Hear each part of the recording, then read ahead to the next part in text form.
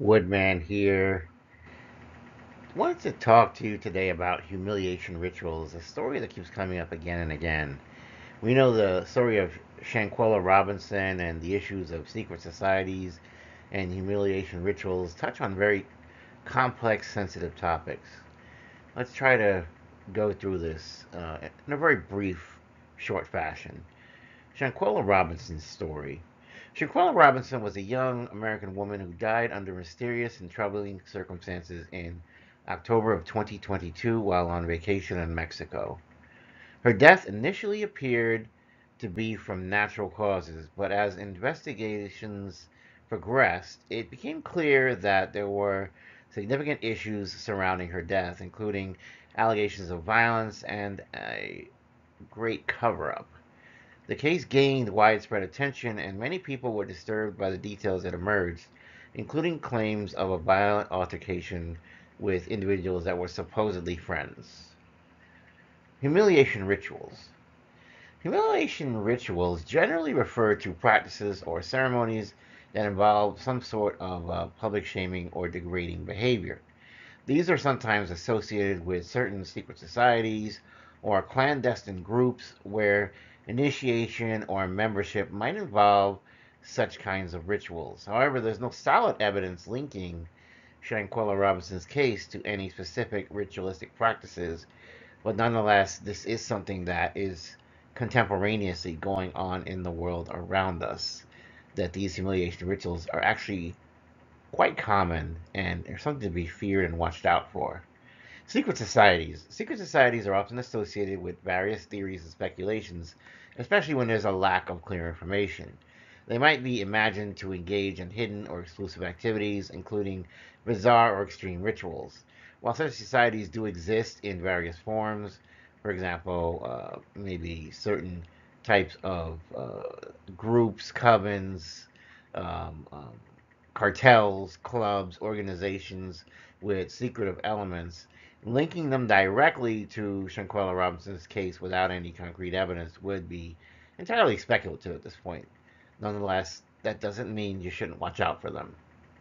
In summary, while the Shanquella Robinson case is indeed disturbing and raises many questions about the circumstances of her death, the links to secret societies and humiliation rituals aren't something we can just immediately say that is going on here. But nonetheless, that doesn't mean you shouldn't be watching out for those things, even if they're not substantiated by evidence. The things you know can still very much hurt you. Keep that in mind. And there's a lot of elements of justice and accountability that need to be addressed, and they need to be approached with care and focused on the facts as they emerge. Think about this. Sometimes in these secret societies, it may become necessary at some point for members to want to either gain rank or status or even gain initiation altogether. And so they may be called on to sacrifice. They may say, look, if you want to get in, you're going to have to take someone who you have in a very vulnerable state. Maybe there's a great deal of care this person has for you, and we can get them out to some sort of a location, either secluded in the woods or maybe somewhere internationally on a trip or something where they're not near, places where they can get immediate help. And then, of course, things can happen. And it becomes the word of the one against the word of the many. And particularly if it ends in the death of the one, well, then all you really have left is the word of the many. The police can do their investigation, they can try to figure out what happened, but as long as everybody in the secret society keeps mum and they don't turn on each other, it would become very hard to actually prove what really went down. And sometimes this is done in terms of gangs as well. Maybe certain street gangs, they may say if you want to join our gang, you're going to have to do this, this, and this. And it just seems almost callous and calculated and just absolutely horrific to do these kinds of cruel things to another human being. But we don't live in a perfect society. In fact, we live far from a perfect society. The reality is sometimes we don't know who we're dealing with.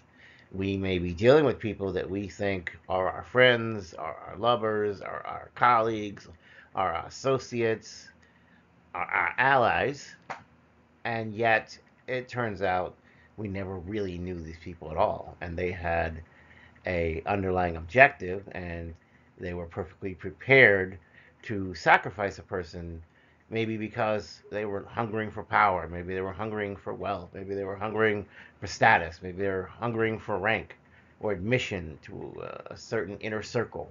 Whatever the case may be, we know that this person at that point has a moral issue, and instead of addressing the moral issue with integrity, they go ahead and they give in to the corruption.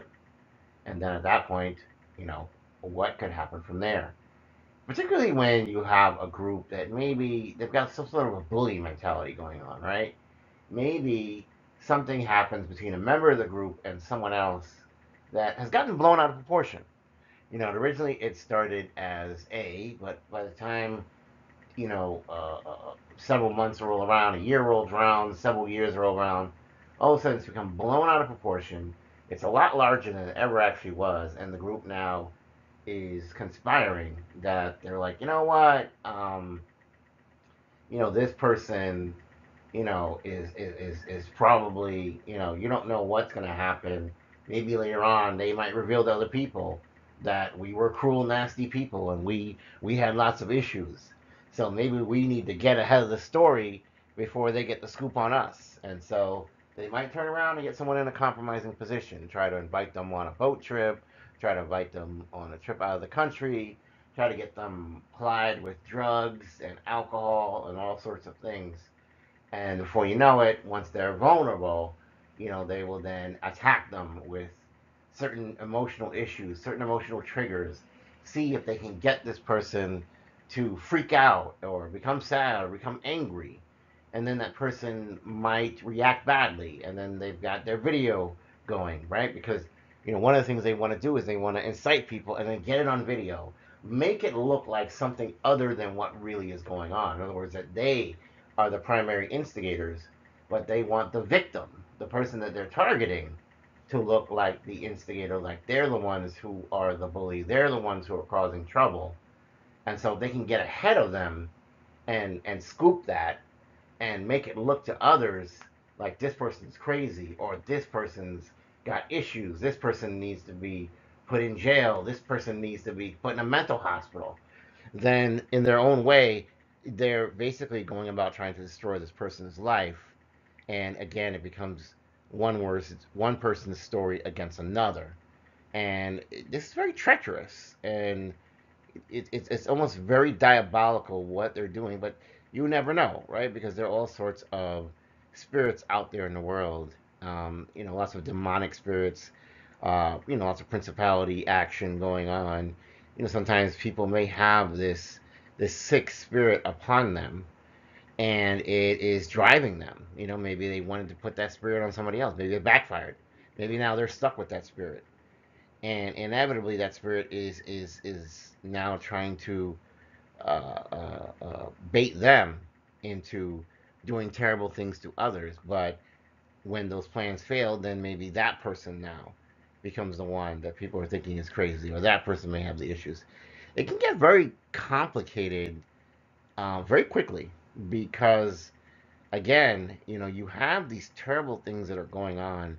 And so it's at that point you realize as a person that you have to be very careful who you allow into your circle, because you may allow a group of people that seem well-meaning at first into your circle, and then you're hanging with them, you're doing things with them, and then you come to realize that these people are absolutely not the person you thought they were, or people you thought they were, and they absolutely mean you absolute harm. They may either want to emotionally destroy you, spiritually destroy you, financially bankrupt you, or possibly even make you sick, or make you reach a point that either they may end your life or they may prompt you to end your life.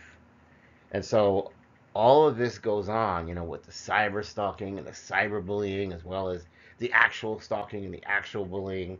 And it can become a whirlwind of crazy activities that if people don't have the inside scoop of what's going on, they will never know and they won't understand. And the bullies will be the ones coming out smelling like a rose, while the people they target and traumatize are the ones that are made to look like they had serious issues. So take care of yourself, people. Take care of yourself. Always be wary of who you're dealing with. Don't find yourself isolated or alone with people you don't truly trust or understand, because really, really terrible things can happen to you, and I wouldn't want to see that for you. May the Most High God bless you, keep you healthy, safe, and protect you. Remember that God is out there, and we should surrender our burdens to God, and turn our troubles over to God, and that God will always find a way for us, that God will help us, because God wants to see us all prosper, even the evil people. But unfortunately, their hearts are hardened sometimes, and they may turn away from God altogether. All right, so if you're new here, welcome aboard. It's a safe space. You're welcome. If you're returning, I am glad that you continue to support this channel. Please like, share, and subscribe. I want you to take care. Have a very good day. I love you. I love you. Signing off. Bye.